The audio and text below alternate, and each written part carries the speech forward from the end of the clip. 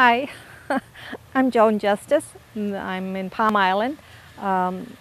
This was a project of ours to help save this little lake. This is a little lake. I live on the big lake. We were losing our shoreline really bad. When the rains came, you could see the lands wash away, and the waving action would erode the shoreline, and we were losing it, and the pond was getting shallower. So we decided to try to save the shoreline by putting 2 rows of rock at the control level, and then planting plants. So far we have just about all of the houses done except 2. The homeowners are paying for it, and it usually costs them like $250 just for their frontage. Because we're doing it ourselves, it's a lot cheaper that way. The landscapers put it down. The county doesn't allow rickrack, but they said that we could use the 2 rows of rock, and we're calling it a border.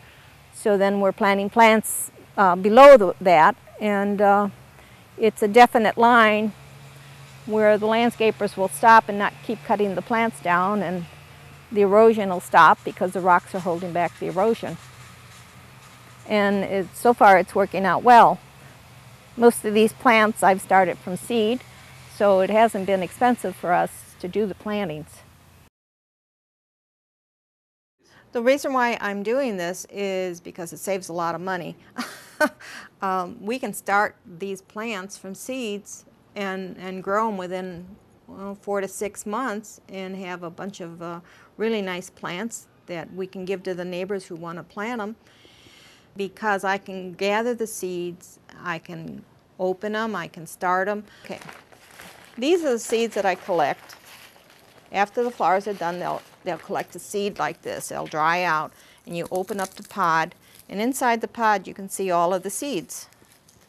I drop all the seeds in there, and if you're not ready to plant these right away, you can put them in the refrigerator and they'll stay a long time until you're ready to plant them.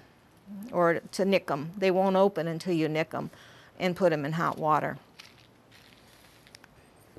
You take the seed and you just nick it, showing white. And sometimes you nick your finger. All you have to do is take some time. I just open the shell a little bit, open up the black part. Because it's hard. Otherwise it would take a couple, 3 or 4 weeks out in the sun to disintegrate this. As you can see, there's a little white opening. Now you put that in the dish until you have the dish full of these, or how many you want to start. Then I take the seeds and I put them in a plastic bag, and I run hot water and put hot water in there. And then I seal them up like I did these, and lay them out on the patio in the sun. And in a couple days they'll open. These are about 4 days old. These are a little over a week old, and you can see the roots are already coming out of the holes, out of the little holes that we made. Then after they're already started like that, then I take the containers of dirt and I just poke a little hole in there, and then I drop the seeds in there. Now these plants here are, they're about, let's see, they're maybe 2 months old. And they'll be growing little rhizomes, or little tubulars.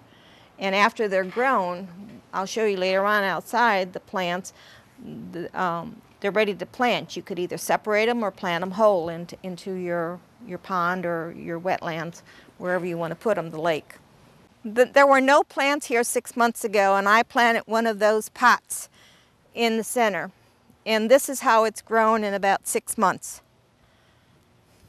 And you can see that they're spreading out and going towards the water. Well, there's duck potatoes. There's little clutches of duck potatoes, and then the water cannas, the yellow water cannas. They're in groupings, and then the irises, the water irises, those are purple. And I did put some bog lilies in here. It's hard to get the seeds from the bog lilies to start those. But as I collect them and start them, we put them over here. But we're putting everything that blooms, things that bloom. The board was all for this in the beginning, but some of the homeowners objected to it. But as we've been working on it, they've all come around and they see the purpose behind it and how nice it's looking. So they're getting in on it too. And we've had quite a few donations for some of the property, some of the common property, but most of the homeowners have taken it upon themselves to put the money in and buy the rocks.